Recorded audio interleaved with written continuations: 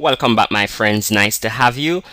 In this video, we'll be looking at question 11, part B, and this question generally falls under the topic vectors and matrices in the syllabus.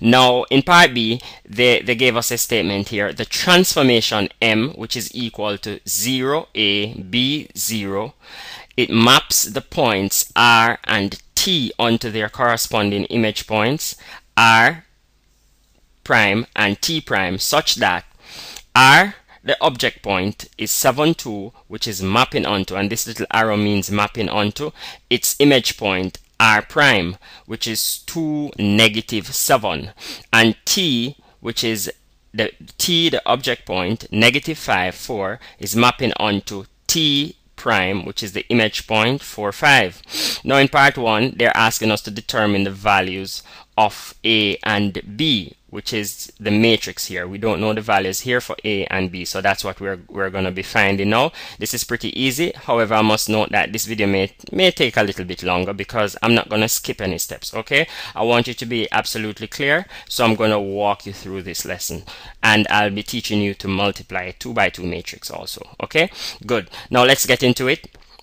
Now remember, when multiplying matrices, okay, multiplication of matrices aren't commutative, and the word commutative means that when multiplying, the order doesn't matter. So for example, you could have said 2 times 2, okay? You could have said 2 times 3 rather. Let me use 3. You could say 2 times 3 is equal to 6, and also you could say 3 times 2 is equal to 6. So multiplication is commutative when working with real numbers, okay?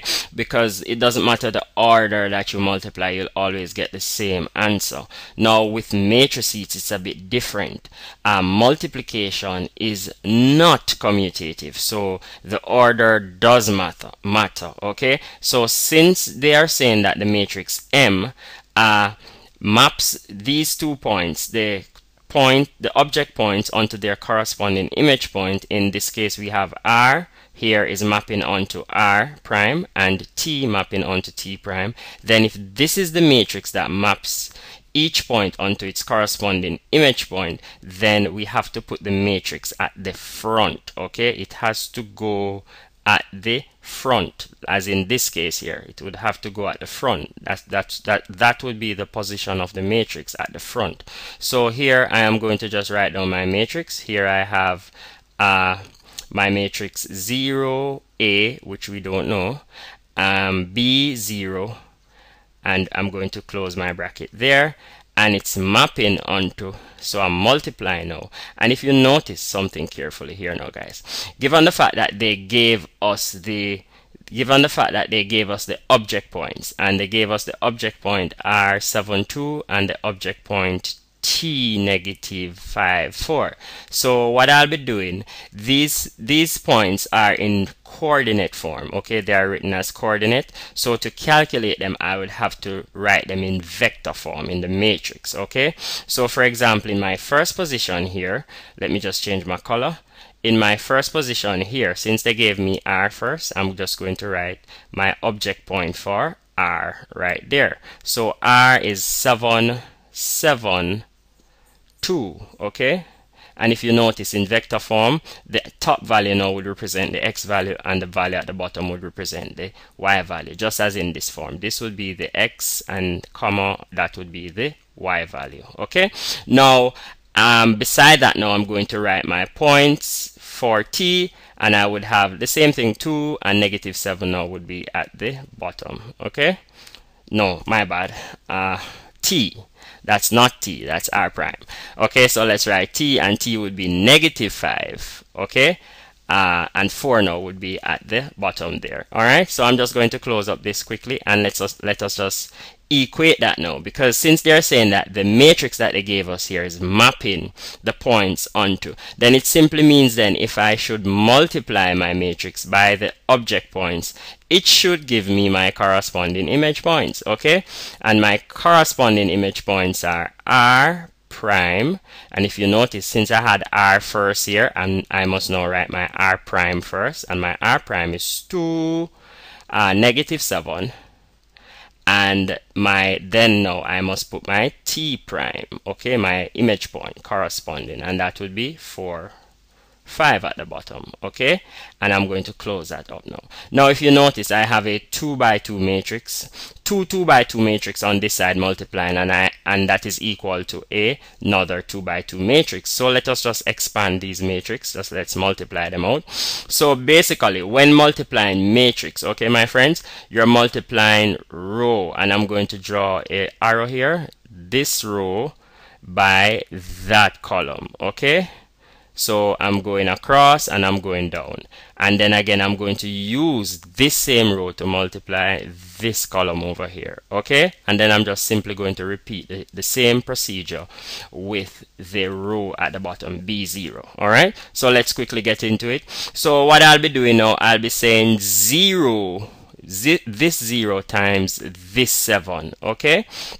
So we know that 0 times 7 will give us a 0. So that's 0. 0 times anything times 0 is 0. Then I'm going to use the a now, okay. So I'm going to say a times 2 will give me a plus 2a, okay, good.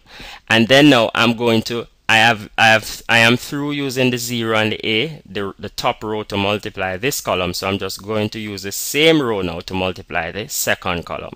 So now again I'm saying 0 times negative 5, this negative 5 that I have over here. So 0 times negative 5, we know that's 0. So let me put down my 0. So that's a 0. And I'm saying now a times 4, this a here, times the 4 at the bottom there now. So a times 4 will give me a plus 4a, okay. And I'm closing up my brackets now. So I've used the top row to multiply the two columns, so I have to now repeat the same steps with the bottom row, okay. So I'm saying b times 7 will give me a 7b, okay. And then I'm saying 0 times this 2 here will give me a 0 times 2 is 0, so that will give me a 0. And then now I'm through using the bottom row to multiply the first column, so I'm going to use the same row here to multiply the second column. So I'm saying now simply b times negative 5, remember this is a negative 5, so b times negative 5 will give me a negative 5b, okay. So let me change the color. So that will give me a negative 5b, and then I'm saying 0 times the 4 at the bottom there will give me 0, okay. So basically here I'm just going to equate it back to my matrix that I had here on my right hand side. So I had a, let's just take back down those values. I have a 2, negative 7, okay, 4 and 5, okay. So now my friends, this is a very important thing in matrix, and let me just pull the screen up a bit so we can get a little bit more space. Okay, I think that should be good. Okay, good. Now basically when you have two matrices of the same order that is equal to each other, then corresponding values are equal. So basically what do I mean by that? If you should look at this, I have a 2 by 2 matrix here on my left, 2 rows and 2 columns. So 1, 2 rows and 1, 2 columns. So this matrix here on my left hand side is a 2 by 2 matrix. Also this matrix on my right hand side is also a 2 by 2 matrix. I have 1 row at the top, 1 row at the bottom, and see I run in my pointer across. That would suggest that the rows run across. So 1, 2 rows, and I have columns going down, 1, 2 column. So on both sides of my equation I have two 2 by 2 matrices. So whenever you have two matrices of the same order that's equal to each other, then corresponding values are equal. So I am going to take this value here, 0 plus 2a, and I'm going to equate it to 2. Okay, and then I'm going to take this value here. That's what I mean by corresponding values are equal. If you notice, this that I'm taking here, the 0 plus 4a, is in the top right hand corner, so I'm going to look for the value that's in the top right hand corner. Okay, equate it to that. Then I'm going to take this value here, 7b plus 0, and I'm going to equate it to my 7 there. If you notice, this is in the this is in the bottom left hand corner, and my negative 7 is in the bottom left hand corner. And then I'm going to take my negative 5b and equate it to plus 0 and equate it to 5. Okay, so quickly, 0 plus 2a is the same as 2a. Okay guys, so I can simply say here that 2a is equal to 2. Okay, and 0 plus 4a is the same as 4a. Okay, so I can say here then that 4a is equal to, and it's in red, so I'm matching with red, is equal to 4. Okay, and here we can solve for a. All right, and let's see what we get out. Here I have 4a is equal to 4. 4 is multiplying a, so let's divide through by 4.